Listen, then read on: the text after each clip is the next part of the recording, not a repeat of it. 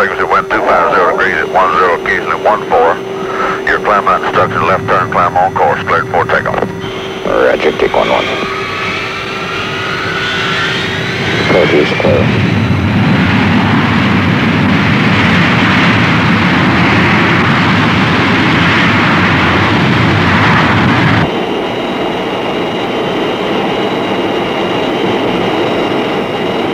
Coming up on 16.5 seconds.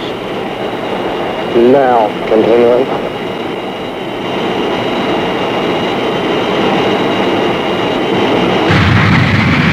Yep, and I'm straight.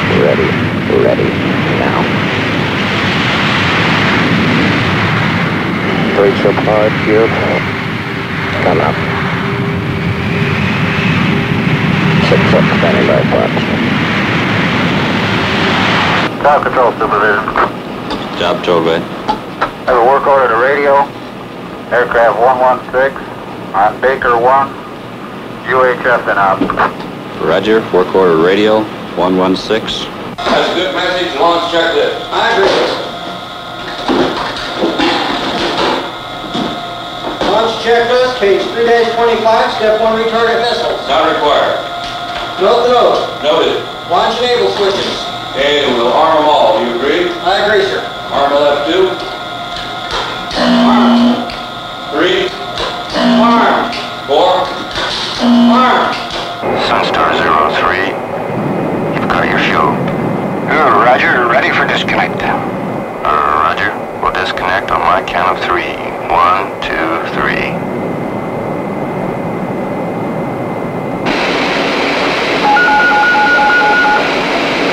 Skybirds, this is Dropkick with a maintenance test of all stations. There will not be an authentication with this maintenance test. All stations acknowledge at the count of 5. 1, 2, 3, 4, 5. This is Dropkick releasing a primary alerting system.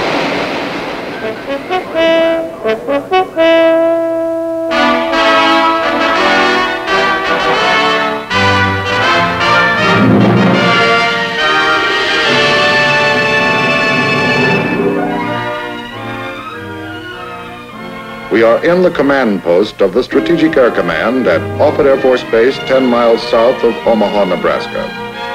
From this location, some 4 stories underground, the endless activities of SAC are precisely monitored and controlled every second of every day. The controllers who man this facility provide the link between the President through the Joint Chiefs of Staff and the Commander-in-Chief of the Strategic Air Command, and the link between the SAC commander and the strongest and most ready military force ever conceived. A moment ago, the duty controller pushed a button and picked up a telephone. And those 2 simple motions put him in touch with over 70 subordinate SAC command posts which supervise over 250,000 people. The strength of SAC is its people. Their every effort contributes to the success of the mission. Who they are, where they are, how they feel about their jobs is our story. A story best told by the people who live it every day.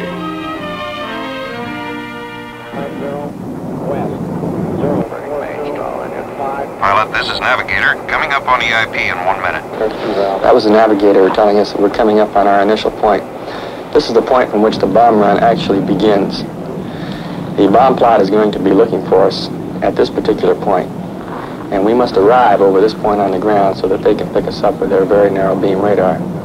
After we pass over the IP, or initial point, the bomb run effectively begins, and everybody in the whole crew, the radar navigator and the EW and the pilot, co-pilot, gunner, everybody's concerned this time with getting the bomb on the target. And when I say put the bomb on the target, I don't mean that it's an actual bomb. It's a simulated bomb.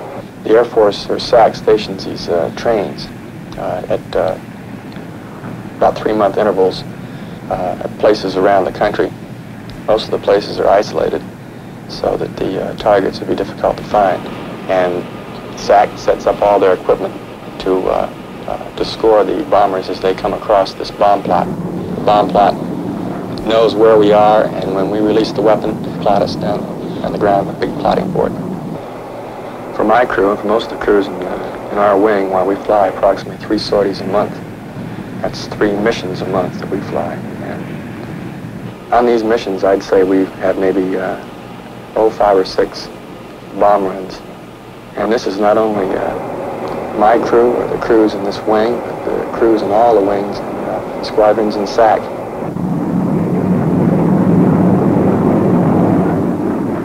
"20 seconds to go, the radar navigator actuates the tone downstairs with a switch.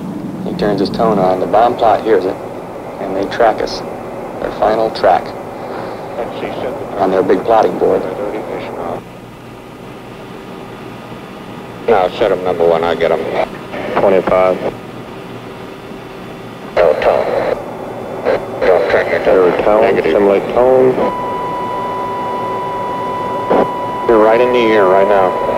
Roger. The guy's holding 5 left. It's okay, bomb door's coming open. Roger, 2, 1. Bombs away. Frame number 0172, gunner. 172. That's the first run. We have several more. We won't know how well we did until bomb plot computes and calls back to us our coded scores. Like everything else of this nature, it requires a great deal of practice. Practice to keep ourselves at peak efficiency in order to carry out SAC's mission of deterrence.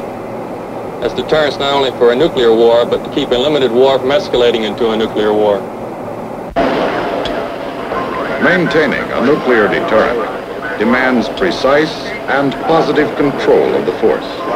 This applies not only to the delivery of weapons in time of war, but to the readiness of them in time of peace. We live positive control. We have to. Behind that console and those screens up there are over 1,000 combat aircraft and nearly 1,000 ICBMs. Positive control evolves around a system called the 2-officer policy. That is to say, at any level of command, in regards to positive control, no action towards a strike or execution of force can be taken without concurrent actions by 2 designated positive control individuals. Now, regarding the aircraft, it can be launched under positive control and continue to a point geographic fix short of enemy territory. If prior to reaching that fix they have not received a valid and authentic go code, they will turn around and return home without striking. Receipt of a valid go code by a combat crew in flight must be verified by the aircraft commander and at least 1 other positive control officer. Even if they should experience radio failure while airborne and en route to this geographic fix, they would return home because they have no possible chance of receiving a valid go code. Now, in regard to missiles, this is a missile procedures trainer where crew members can practice almost everything that they can accomplish in an actual capsule operation and get the proper reactions.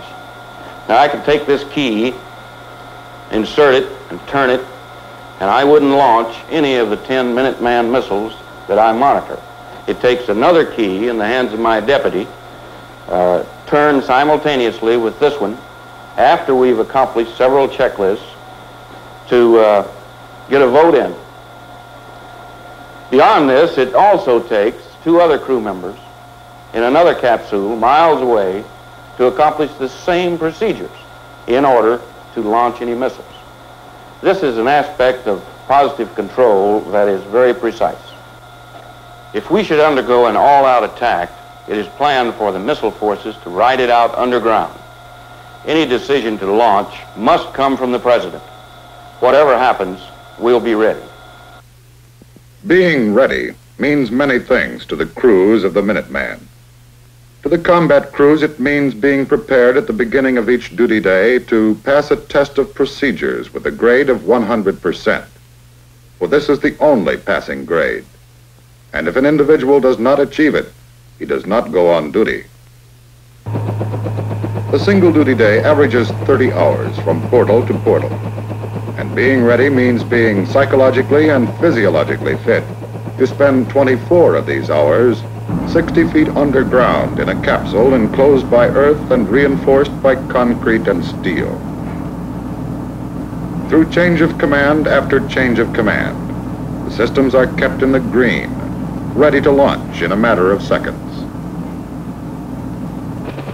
Miles from the consoles of the launch control facilities are the silos of the missiles themselves, almost 1,000 of them deployed in areas isolated and remote. Here, the men trained to send the Minuteman missiles on their way are backed up by those trained to maintain them. And what they do lends true substance to the definition of being ready to go. They're always checking us out one way or the other. They say we're highly skilled technicians. Why shouldn't we prove it? We're now in the process of removing the missile with the transporter erector to send to Vandenberg for test firing. When we do get the word we're going to launch one at Vandenberg, the teams immediately pick up in morale. We've been working on this missile for quite a while. We have no doubt whatsoever that the maintenance has been performed correctly. The missile field is different from the aircraft field because the maintenance people in the aircraft field can see their bird fly every day. Missile people can't. They just go out and work on it. It comes in the green.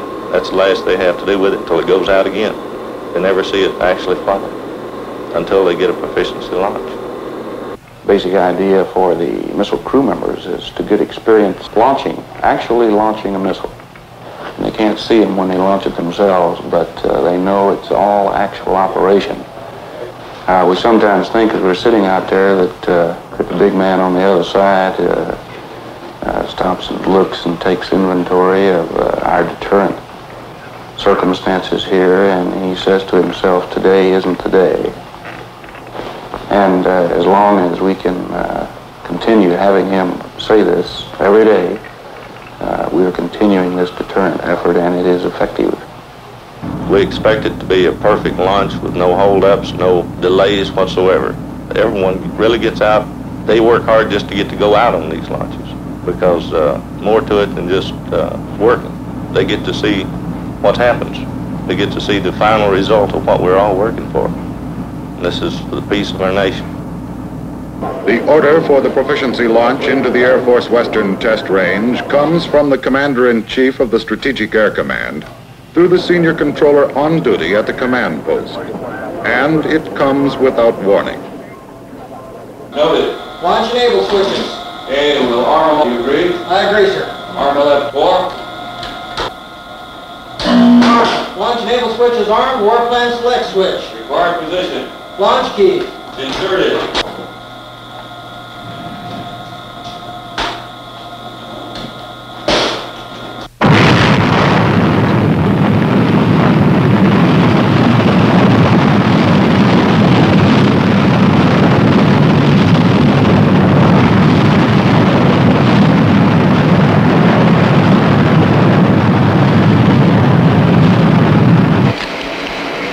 Vandenberg with a report on the missile. Looks good. We'll have a detailed report for evaluation a little later on. Very good, sir. From tests like this, SAC can judge the competence of its people. Ability is something you can't take for granted, even when things are working smoothly. Now, here in the SAC command post, we get into just about everything that goes on. From my position as senior controller, I can see a mounting respect for the command and control system that enables SAC to carry out its daily commitments with swiftness and accuracy. In the event that the SAC underground command post and alternate command posts were destroyed in an all-out conflict, an airborne command post would assume direction of the command's bomber missile force and execution of the command's emergency war orders under authority of the President. We have this airborne command post operating day and night 365 days a year, along with every other general officer in SAC, and on a roster basis. I am serving as the Emergency Airborne Actions Officer. We have a very highly qualified and competent staff aboard here, consisting of operations, materiel, intelligence, and communications people. In fact, it's very much like being downstairs in the underground. Once we're airborne, we establish and maintain contact with the SAC underground, down in the headquarters. Alternate SAC command posts, the Air Force command post in Washington, and the Joint War Room in Washington. Well, certainly, having this facility at 30,000 feet gives us a further guarantee that we can launch our global force effectively in retaliation to attack. Under a single tanker management concept, SAC, with some 600 KC-135 jet stratotankers, is assigned the entire United States Air Force aerial refueling responsibility. Tankers, strategically positioned, help to maintain the deterrent power of the United States and are prepared at any time to extend the punch of its fighter and bomber forces. Global capability means getting our bombers to the target and back again. That's where air refueling comes in. That's our business. That's what we're here for. Air refueling could be a tricky business. Flying along at 500 knots, transferring up to 1,000 gallons per minute. As you can tell, this could be a bit tricky, but I feel like with our professional crews, our bomber pilots, our tanker crews, boomers, I feel like that we've taken the trick out of air refueling. When we're refueling, when you're flying up there, and of course you know what you're refueling. This has all been coordinated on the ground. You know, you're either refueling B-52 or B-58 or something like this. You know exactly what you're doing, the airspeed you're going to be flying at. And you know this man, when he's pulling back of you, has more than likely been doing this quite a while. Now my first thoughts, when I look back there and start picking him out, you can start seeing him quite a way back, from 6 to 8 miles. And you observe him closely coming in, and a few thoughts that run through your mind like this is, well, I wonder if the co-pilot's going to be refueling today. I wonder if the pilot's going to be watching it real carefully. But you know that they are. You know this man that as he comes in there has been at the game more than likely. If he's a B-52 pilot, he's been at the game a long time. And you can watch him. You can tell as he's coming in just exactly what type receiver pilot he's going to be. If he comes in real slow, cautiously, moving in very slowly, taking his time, you know that he's thinking about the refueling, he's coordinating, he's got it on his mind. And as you observe him moving in closely, of course you're all eyeballs and you're laying back there. And I know for sure that when he's moving in there, he's relying on my skill, and I'm also relying on his skill. We trust each other. We know that we're both capable, or we wouldn't be there. We refuel bombers, of course, in this business, but also on the same token, we do, I'd say right now at the present time, a greater, more business for fighters. These people, when they go overseas, of course, you know, with our global capability that we have now, when they want to move a wing, when they want to move a bunch of people in a hurry, they can rely on the KC-135, the tankers, to carry them across. But as we're on our way across there, they realize that when we reach past and get to the point of no return, that we're sort of a mother. We have the lifeblood for them. We're providing the navigation and the fuel on the way over. I've had fighter pilots pull up in back of me and, well, we're glad to see you. And didn't think you'd ever get here. They know that pipe, that big iron pipe coming down there, they know that means getting there. I'm not getting there. And when you get past the point of no return, either going or coming, it's pretty nice to see that old mother hen sitting out there. In regards to the conflict in Southeast Asia that we're engaged in at the present time, of course, you know, we're busy with the B-52 and the TAG fighters at the same time. We feel like we have probably just as vital a job as theirs is, because we see the B-52 pulling in back of us loaded with bombs and armament, and we know the vitality of his mission, the very vital function he's performing, and what it means to the people on the ground over there. And the same holds true to the fighters. We catch them going and coming also. And we know that we've been right there also providing a job as vital, not as dangerous perhaps, I realize, but a job as vital as theirs, because they have to have the gas to get there back. And we realize that when we were finished with these people and they're on their way to the target, that the man on the ground there, this is more than a welcome sight to him. We know the support that the B-52 and the fighters are providing there.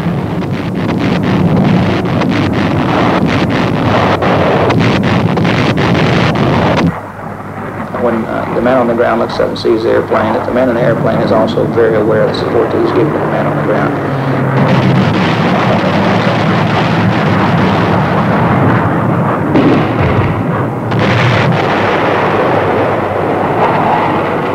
And this just isn't a one-way effort here. This is everybody combined with hands clasped together to get this job done.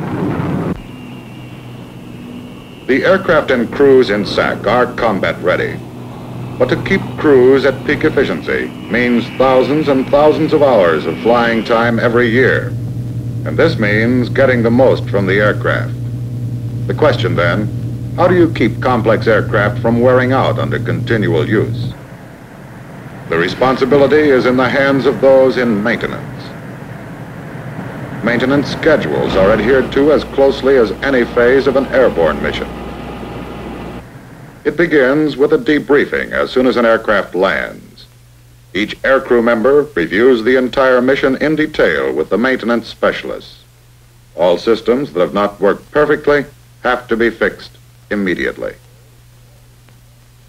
Maintenance control is the heart of the maintenance activity, and top airmen regulate its every beat. The system the controllers use is so thorough, so accurate, that they can tell a month in advance where each aircraft by tail number will be and what it will be doing. Because on every SAC base, a portion of its aircraft are on continuous ground alert. As part of the 50% of SAC's total bomber and tanker force, ready to react well within the warning time provided by the ballistic missile early warning system. As a result of the maintenance debriefing of this aircraft, we find we have numerous discrepancies. This aircraft has got to be on the alert pad at 0800 in the morning, and we're going to do it. Keeping the Strategic Air Command's mighty force of aircraft operationally ready isn't exactly an easy way of life. But neither is standing alert, waiting for something you don't want to happen to happen. Major hit. This concludes the briefing. Are there any questions? Sure is going to be wet when we go out to pre-flight this morning. This has been our daily alert briefing. Each day of our 7-day alert tour starts with a similar briefing. It consists of weather information, operational planning factors, and maintenance. During our 7-day alert tour, we live here in this building. We eat, sleep, and flight plan here. We're now going out to pre-flight, followed by mission planning. Alert activity, to me, is a very important thing. Of course, with our crew, we think it's pretty important. And we think it's important to the country for defense.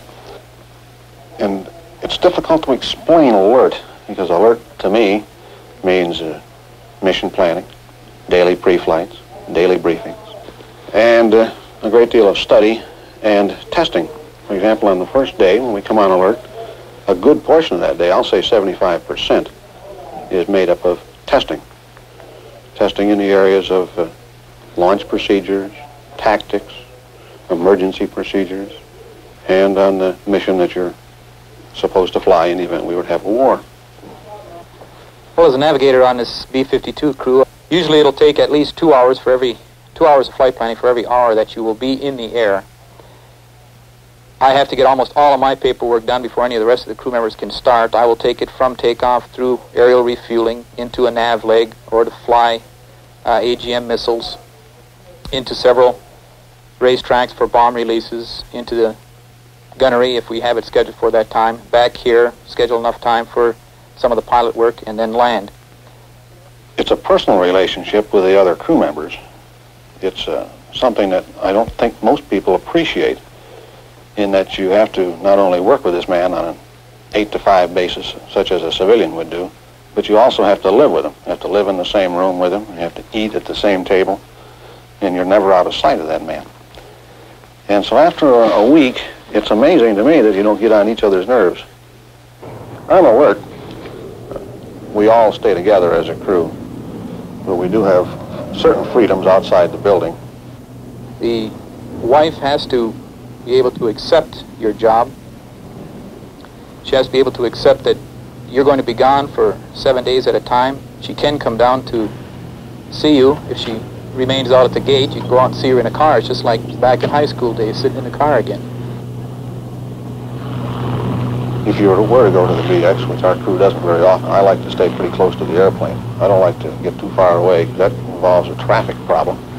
If you go to the BX, for example, the co-pilot wants to go to the BX to get some toothpaste or something, we all go along with him. We don't all necessarily buy toothpaste, however. We stand there while he does. Well, if the horn blows, this creates a rush to the airplane. And because of security policy, we have to go in a group. The time requirements are such that you can't have one striker. You have to get there within a very short period of time. And the horn, to me, just scares me to death every time it blows. In fact, when they have the daily test, I jump. Even if I'm looking at my watch and knowing it's going to blow in the next 5 seconds, I jump. And in fact, at home, if I hear something that sounds like a horn, I usually jump. And I turn pale, I'm sure. And I run to the thing like crazy.